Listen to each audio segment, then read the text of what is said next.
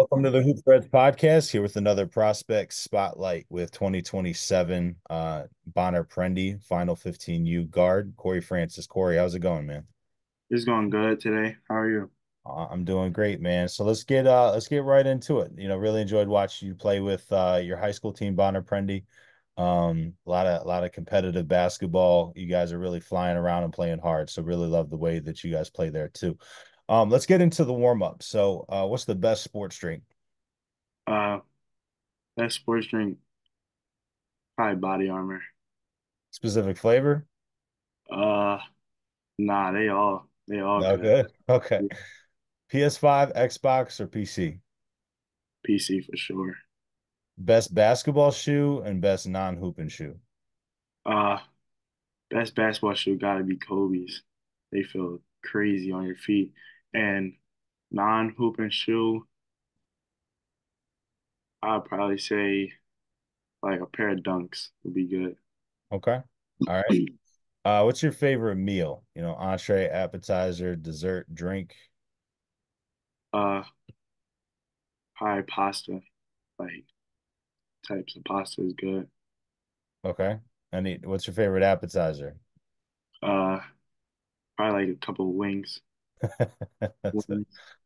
Wings are always a good call, man. All right. What's your favorite basketball environment other than kind of your home court for high school? Uh, Like I had to play there or I could choose anyone. Yeah, you had to have played there, so either high school or AAU. Oh, I think best environment I played in so far was probably Peach Jam was crazy. Well, not Peach Jam. Session one for EYBL was crazy. Like Hmm. that, like when you as soon as you walked in, it was like you just felt the presence of like everything going on. The energy, yeah, the Yeah, energies and they're and different for especially sure. yeah, and especially like when live period started that session, like you could just see like so many coaches there. It was like crazy. It's exciting for sure. Talk about your first dunk. Tell me that story. Um, First in-game dunk, I was playing JV last year, and it was a preseason game. So we was playing defense. We got the rebound. My teammate outletted it ahead, and it was like I was already like 2 feet in the paint, so I just went up. I didn't even take no dribbles. It was on the right side. Yeah, with one hand too. What'd you One do? hand. Well, it was one hand. Okay. A little rim grazer. Yeah, you're not running grazing now, I can tell you that much. All right, so let's get into the to your game. Who do you model your game after? I say I'm out of my game after Kyrie Irving. Hmm, interesting. Any reason why? Um, like one, I just like all the stuff he does to prepare for his game, and also like the way he's like unguardable. Like Hmm. he just and then he knows it, so he just used that to his advantage, and he focuses on also playing with his teammates also and He def finishing. Nah, he's a special finisher for sure and around the basket. All right. Let me let you I must take a step back and you can self-scout. Tell me about some of your strengths and some of the weaknesses in your game. So I say my strengths is really playing through my teammates and playing with my teammates. Like my IQ when I'm making certain reads and certain passes, just great. And I think finishing at the rim, my finishing is pretty well.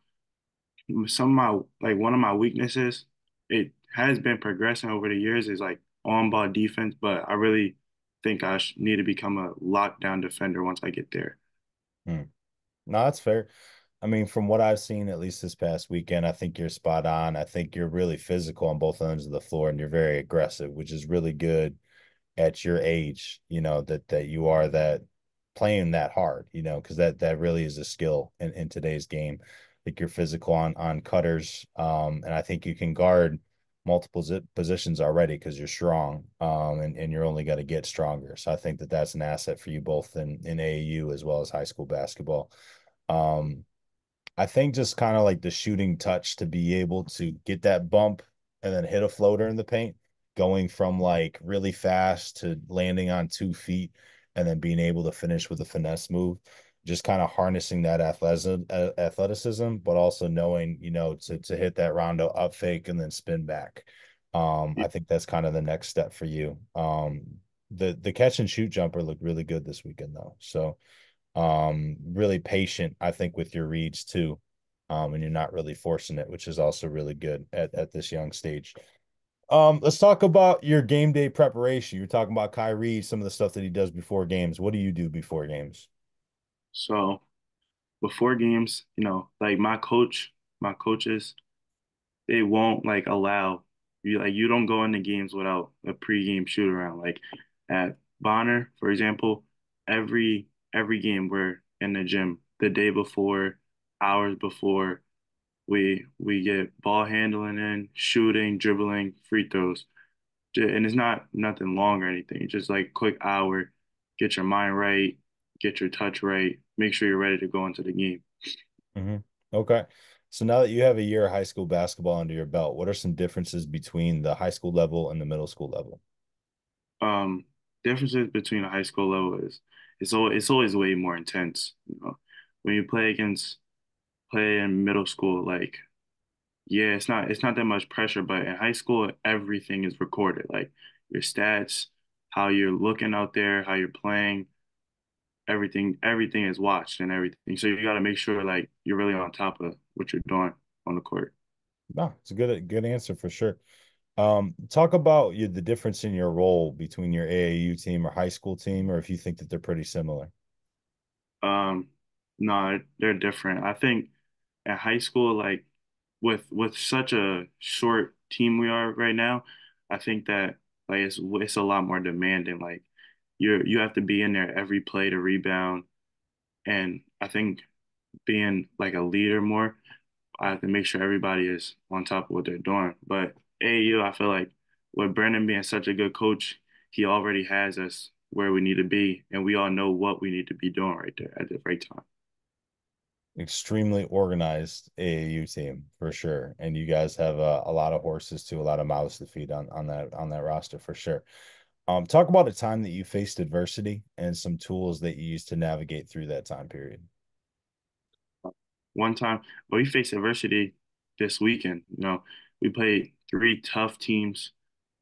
We we went down almost every game, but I think that using my coaches, my leadership skills, and my teammates around me, we were always able to fight back in the games and be able to, you know, make sure the game was close. Mhm. Okay. Tell me about your gym schedule. What are some parts of your game that you've been working on the most, and what do you feel like you've added since the end of the high school season? Uh, Gym schedule, I'm always in the gym almost every day. But days that I'm not in the game, I mean, days that I'm not in the gym, I'm always doing something basketball related, whether it's running in the morning, stretching, watching basketball, like that. Basketball just has to be a part of my day. Mhm. And one thing that I'm working on is it's not 100, but my pull up jump shot, I think it has to be like instant. Like it has to be well because I'm playing against bigger defenders in the paint now. Hmm. Okay, gotcha. What do you do that makes you stand out for the competition, and how will you contribute to winning, at the high school level and then the next level after that? So to stand out, I just know I'm always going to be talking, whether it's on defense, on offense, in the huddles, and I'm always picking my teammates up. And to stand out, I think that me playing defense and then helping it lead to our offense is going to be big, and then the energy that it brings to the rest of the team when I do things like that. Hmm. Okay. And Tell me about a part of your game that you feel like kind of flies under the radar or is undervalued. I have an answer for this, but I want to see what you say. I think that the most undervalued part of my game is like how well I'm able to get off my floater. Like Hmm. people, I don't think people realize like floaters are a hard shot at a game when you have a defender on your hip or in front of you, and you gotta get different touches off. Hmm. Okay. I think it's your passing. I think you're a pretty good standstill passer from the wing. And I think you're starting to see some of the drop off reads to the big, either on the weak side or the strong side, throwing alley oop stuff like that. I think I see it a little bit more with your AAU team because you know you have a 6'9" big that you can throw Yeah. to. That definitely helps a lot. Mm. But you know, I enjoyed that part of your game this weekend. So what physical spots on the floor do you feel the most comfortable right now and the least comfortable? I think the most comfortable spots on the floor that I'm gonna be in is like the two wings. Because like there's always a drivable gap there. Like zone, man, somebody help, they swing it, I'm driving. And it puts pressure on the defense, whether I gotta pass it, shoot, anything. But one spot that I think I have to work on more and I'm least comfortable in is like being in the middle of the zone. Like when a ball gets swung to me, I have to make the right reads. When a big steps up, he don't step up, shoot it. I gotta make better reads in the middle. Hmm. And it's hard too sometimes when the defense is behind you poking the ball out too. All right, so rank these three from most important to least important, at least subjectively. Game-winning assist, game-winning basket, game-winning defensive stop. Uh, I think basket has to be number one. And that Okay. feeling is crazy. But then I think that getting a stop is also just as important. So I put that at two, and then assist is like third because if someone stops me from scoring a basket, I'm gonna try to get my teammate the assist. Okay. So let's kind of take it away from the court for a second and talk about what are some things that you, Korey, kind of value interpersonally on the court and off the court? Is it honesty? Is it leadership? Is it leading by example? The vocal leadership? Is it, you know, a coach that really stays in your shit to keep you on top of stuff, or really a coach that kind of lets you go? Talk about some things that are important to you. I think that it's really two things. Like you gotta really be able to you gotta be vocal. Like if something's going on, you gotta be able to tell your players and what's happening, like on the court, off the court. And then I think that I like to surround myself with people who's gonna push me and make me work hard. Because if you just slacking off, then I might fall into the same trap, and we need to both be working hard together. Hmm. Okay. So we're a bit a ways from this, you know, you're heading into your sophomore year here, but talk about some things that you think will eventually be important when kind of picking the right college, you know, for you, as far as, you know, playing style, as far as like what coach, like coaching style kind of gets the most out of you, whether it's, you know, someone that just kind of letting you cook versus, you know, being really strict, you know, really good half court offenses, really good, you know, like fast break team. What are some things that you kind of think you'll be looking for when that time comes? So I like teams who are able to operate really well in the half court offense, and like teams that once they pass it to their guys, they know like who to get it to in that certain moment, if that makes sense. Like Teams so that execute. yeah, like a guard up top, right? He pass it to somebody like a scorer on the wing. Now I'm driving, getting downhill, and now I just gotta make the right read. And Mm, then like the college part, I think if I have a staff that's gonna push me hard to be where I need to get, I feel like I can get there. And also like a really underappreciated part is I think the education part. hmm. Like I think the education should be pushing for like future things that I'm gonna be doing. Okay. Well, that leads perfectly into the next question. Tell me about if basketball didn't work out for you, you know, God forbid an injury happened, your career ended tomorrow. What would your plan be? Uh, that's hard for like tomorrow, but I feel like I'm interested in a lot. Like I'm interested in other things and getting ready for other things like computers, money management. Mhm. But that's a hard question when it's on the line for tomorrow. Yeah. That's why you got to start thinking about it though. Basketball is going to stop bouncing eventually. Although we hope it doesn't for quite some time. Tell me about some of your interests and hobbies off the court. What do you do in your spare time? Um, no, mainly hanging out with friends and family, but sometimes I like to play video games. I like to just watch YouTube and watch and watch other things. What video games are you playing? I play 2K, Call of Duty, and Fortnite. What team do you play with on 2K? Uh, I don't know. I'll be using the Cavs sometimes. Interesting. Okay. Yeah. Okay. All right. Tell me about some of your goals for this upcoming season.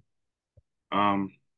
So one goal I have like coming up real close is I hope we win Peach Jam, and then I hope I'm able to take that into my sophomore season with Bonner and be able to lead like bring that winning to this team also because I feel like people already think we don't have enough, and I think we could prove that we do. Okay. What has been your happiest moment on a basketball court so far? Um, Probably my happiest moment was fourth grade. I had like a half court buzzer beater. That was probably like the happiest moment I had. Okay. So, you're a Philly guy, correct? Uh, Or- I'm from Chester, but Okay. yeah, I've been spent time in the area. So what makes your area special? What kind of sets it apart from other hotbeds across the country? Um, when you're playing basketball in like the Philly area, you're always gonna get the hardest out of somebody. Like it don't matter how many offers you have, how much interest, who you're being looked at by, like they're always gonna play you hard regardless of what your name is. And I feel like the environment, like the crowd, the student sections, they're always gonna try to heckle you, whatever, to try to get in your head and make you play as worse as possible. It's intense. Yeah. Philly basketball is definitely intense, on the court and in the stands for sure. All right, man, really appreciate the time. Last question I got for you. What is your why? Why do you play the game, so hard? Why do you work at it so much? Why is it so important to you? Kind of what is your why? Um, I'd rather say like it's for myself. Like without basketball, I don't know what I'd be doing like with the rest of my time. It literally takes up like half my day. But I think also for I do it for my family and my friends, like how much support and how much money they put into it. Like I have to just keep pushing myself the hardest I can be. Mm, got you. Really appreciate the time, Corey. Looking forward to watching you the next couple of years and beyond that. Really appreciate the time. Thank you.